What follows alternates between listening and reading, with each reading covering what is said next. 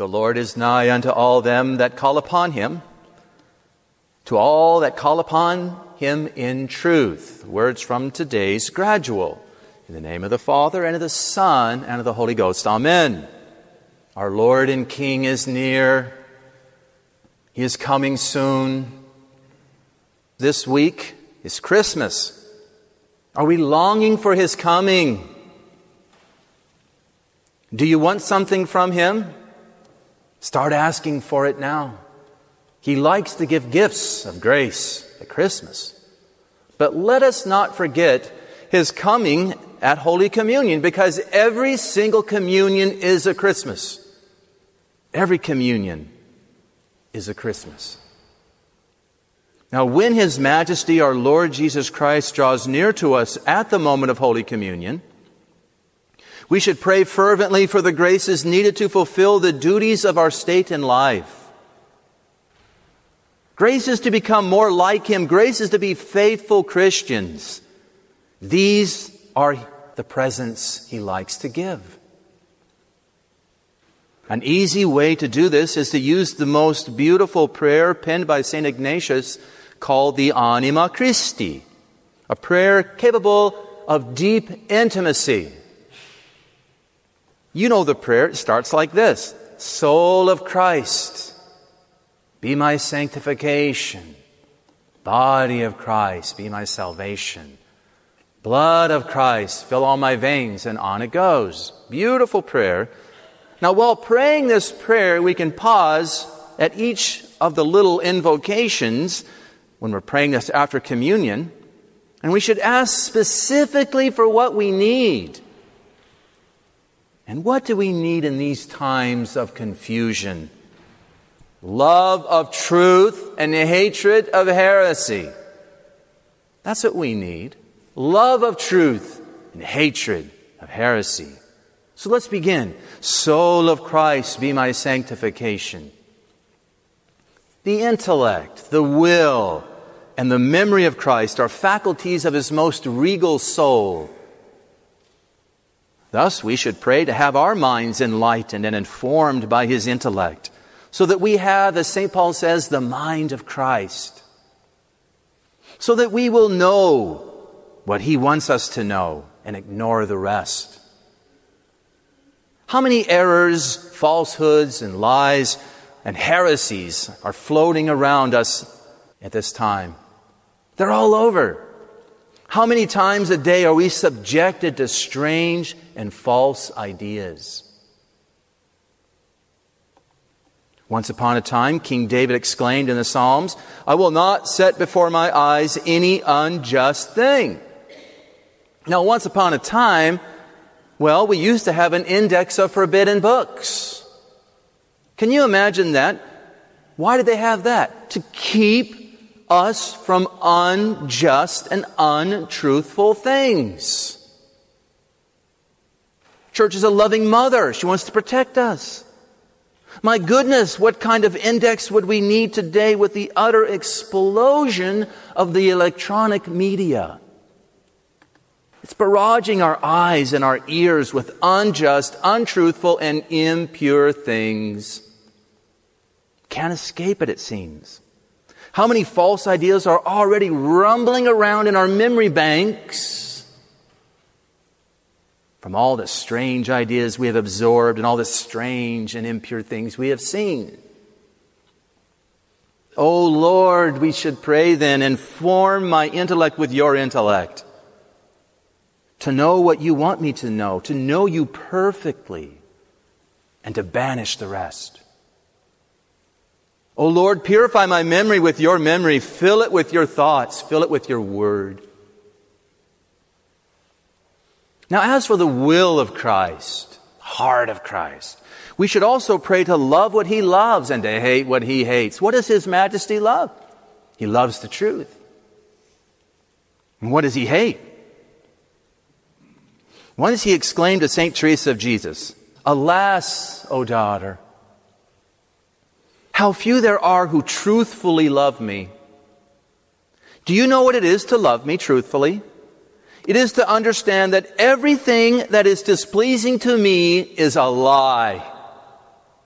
Everything that is displeasing to me is a lie.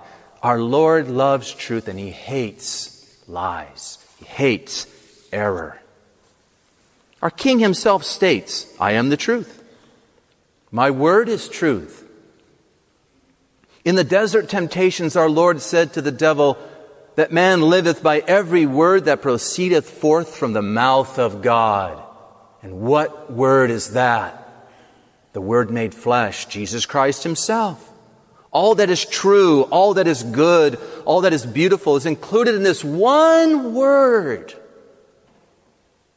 And that word became flesh and dwelt among us. And this is why the angel said to Mary, Blessed Mary, no word will be impossible for God. No word is impossible for God. Because the Word is God. Whatever contained in that Word, that's possible. Pope St. Clement said, nothing is impossible for God except to tell a lie. Blessed Virgin Mary responded very wisely to the angel, be it done unto me according to thy word, according to the truth, according to the plan of God, according to what is right, good, and beautiful. Lies, errors, heresy detract from the Word. They attack and demean the Word of God. Blessed Francis Palau, 19th century Carmelite, calls these things, lies, errors, heresy, claws of Satan. They're the claws of Satan. They seek to tear, to rip, and shred what is true. Thus God hates them. Our Lord said of those who lie and adhere to lies, you are of your father the devil. He stood not in the truth because truth is not in him. He is a liar and the father thereof. John chapter 8. Now in the life of St. John of the Cross, Carmelite mystic, 16th century, St. John of the Cross, there was a case of an Augustinian nun who became a prodigy in the university town of Salamanca. And she was in her 20s and had all the most illustrious theologians of the university and seminary visiting and following her due to the wonderful explanations she was given to the Holy Scriptures. She was an oracle. One of these authorities asked St. John his opinion of her. After meeting with her for about an hour, St. John of the Cross was the first to determine that this woman was possessed. Possessed by the devil. One of the ways he tested her was to see if she would speak the truth. And so he gave her a simple translation of the Scriptures. Would you please translate this for me? Et verbum caro factum est et habitavit in nobis. We hear it every time in the last Gospel. And the Word was made flesh and dwelt among us. And she replied, the Son of God became man and lived with you. Not the Word made flesh and dwelt among us, but the Son of God came and lived with you. This was not a true translation, and it was spoken just as a demon would speak. In other words, God came to dwell among you men and not among us demons. Thus did the mystical doctor know he was dealing with the father of lies. But of further importance to us is how he exorcised this demon.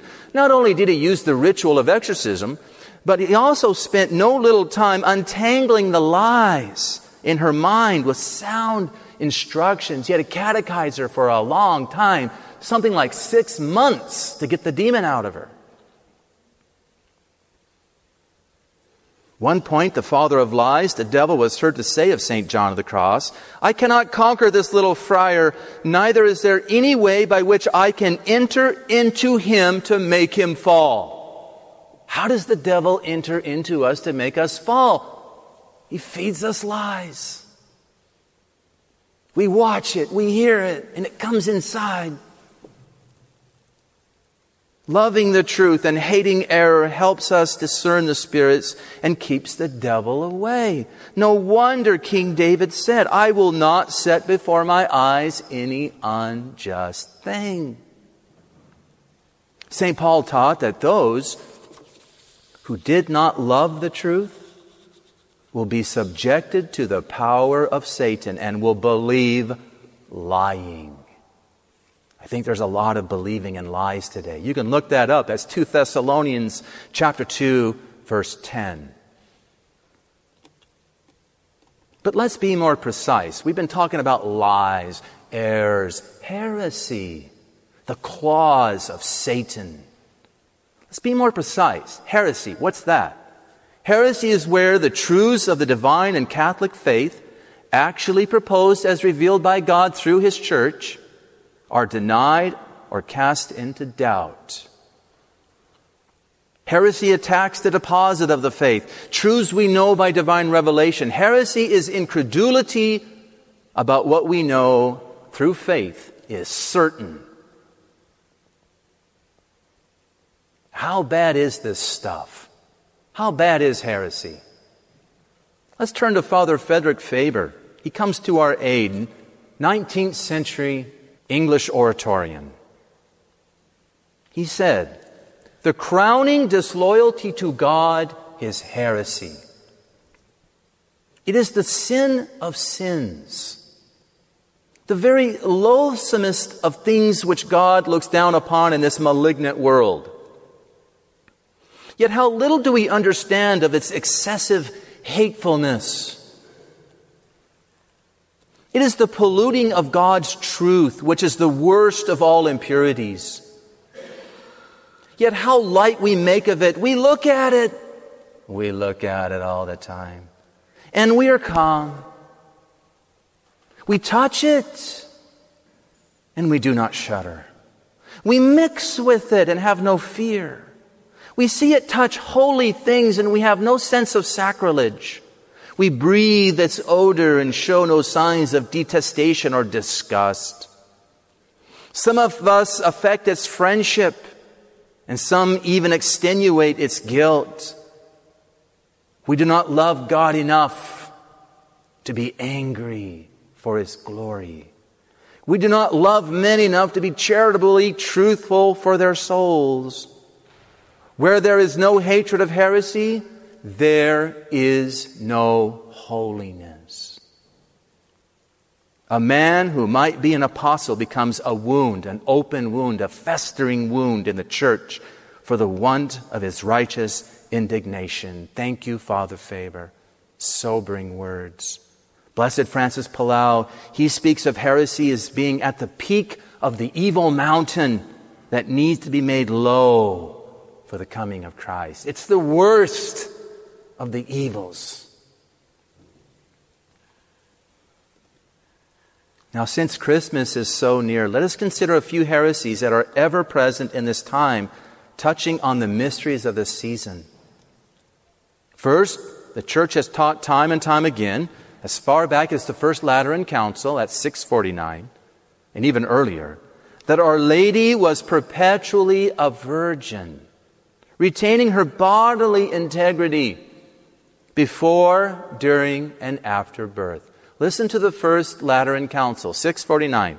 If anyone does not properly and truly confess in accord with the Holy Fathers that the Holy Mother of God and ever Virgin and Immaculate Mary in the earliest ages conceived of the Holy Ghost without seed, namely God the Word Himself, specifically and truly, who was born of God the Father before all ages, and that she incorruptibly bore Him, her virginity remaining indestructible even after birth. Those who refuse to accept this, let them be anathema. Heresy. Pope Pelagius, somewhat earlier, he died in year 561. This is what he said. Christ Jesus, true God and the same true man, proceeded, that is, was born while his mother's virginity remained intact. For the virgin remained such in bearing him, just as she had in conceiving him. Pope Pelagius. So special, unique, miraculous conception. So also special, unique, miraculous birth. Many of the holy fathers of the Church say His Majesty passed through the wall of her womb as He later would pass through the closed door of the tomb in the upper room. The closed doors of the upper room, leaving her virginity completely intact. Yet as many here know,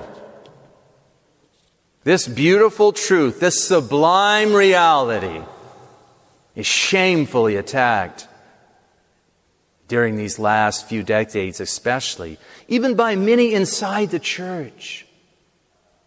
Movies are made of our Lord's life with the most blessed and ever Virgin Mother of God in labor pains on Christmas night. In other words, she lost her virginity. How many Catholic stores sell these movies and look past this most hateful of heresy? Ignatius Press has them on sale.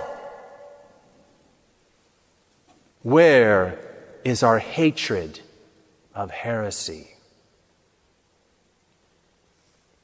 Now consider a few more. Pope St. Pius X, he promulgated a syllabus listing of errors, that is, associated with modernism. This can be found in the document called Lamentabili Sane. Let us briefly consider a couple of them. Now keep in mind that these are condemned. In other words, God hates them. And so should we. Number 19 reads, heterodox exegetes, scripture scholars, have expressed the true sense of the Scriptures more faithfully than Catholic exegetes. Condemned. In other words, what they're saying is that, I can go outside the church and look at these Protestant commentaries and I can learn a lot. Listen to Pope Leo XIII. The sense of the Holy Scripture can nowhere be found incorrupt outside the church. Nowhere. And cannot be expected to be found in writers who, being without the true faith, only gnaw at the bark of the sacred Scripture and never attain its pith. Pope Leo. Yet how many times have we heard, even from famous so-called Orthodox preachers and prelates, that reading Protestant commentaries, most notably Barclay, read Barclay, which, by the way, is filled with errors. Where's our hatred for evil? This same rather famous prelate was also repeatedly recommending the New English Bible, which has countless errors of translation, including Isaiah chapter 7, verse 14, where it says, "A virgin shall bear a son." It translates it as a young woman. Well, boy, that's a sign. Millions upon millions upon millions of young women have borne children from the beginning of the world. There's no sign in that. Also, they call divinely revealed scriptures apocryphal in that Bible. Those Bibles are only good to be burned, period. The only safe Bible in English to read is the Douay Rheims. So where's our hatred of what God hates? His Majesty said to St. Teresa of Jesus, all the harm that comes to the world comes from it not knowing the truths of Scripture in clarity and truth. You're not going to find it outside the church. It's getting harder to find it inside. That was number 19. What about number 35? Christ did not always possess the consciousness of His messianic dignity. Condemned. How many times in the past 50 years have we heard this heresy repeated over and over from our pulpits, in movies and in books and magazines? Some say Jesus didn't know who He was until the finding in the temple. Some say He didn't know who He was until He was baptized by John in the Jordan. Some say He didn't know who He was, shamefully, until He was dying on the cross. What absurdity! And I've heard it many times from the pulpit growing up. St. Paul says, Jesus Christ yesterday, today, and the same forever. Let us not be led away by various and strange doctrines. The fathers say he was from the beginning absolute in grace and in wisdom. In other words, from the moment of his conception, Jesus Christ, our King, knew who he was. He was fully informed, fully alive, even though his body was still developing. His soul was complete.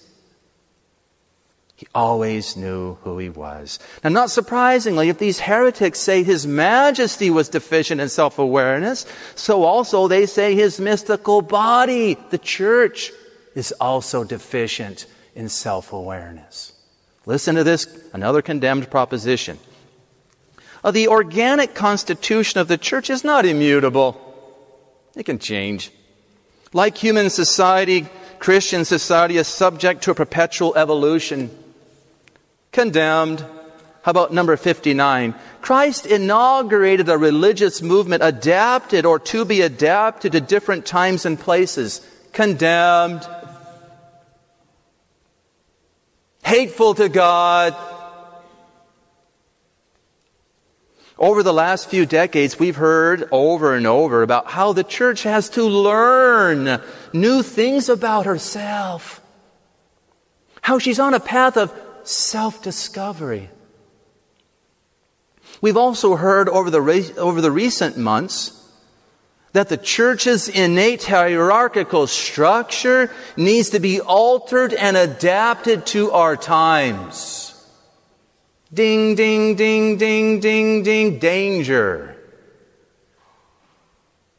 There's talk about the excessive centralization of the church and the need for the conversion of the papacy, as well as giving even doctrinal authority to national conferences of bishops, which is a recipe for division if there ever was one. What's going to happen when the U.S. comes out with this doctrinal statement and South America with one that's different? Are we the same church now?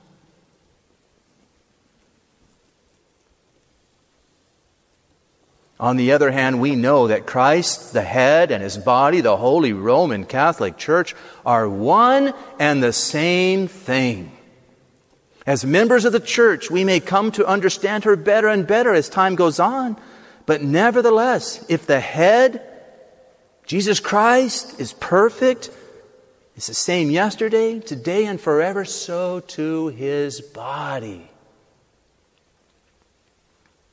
She does not evolve. Thus, Pope Pius XII, echoing the previous teachings of the popes and councils, he said, the church is a perfect society, a real supernatural kingdom that is above the whole natural order. It's heavenly, cannot change. Furthermore, another condemned statement, one from this time, Blessed Pope Pius IX, 19th century, comes to mind here. Namely, it is erroneous and condemned to say, quote, the Roman pontiff can and should reconcile and adapt himself to progress, liberalism, and the modern civilization, end quote. Condemned, hateful to God. In a word, if souls are to be saved, and the world and all its inhabitants are to find Christ, they are to adapt to Christ, not he to them. The church is here for you. It doesn't adapt itself to a modern secular world. We conform to her. She does not conform to us in our fallen state. This is the error we're fighting now.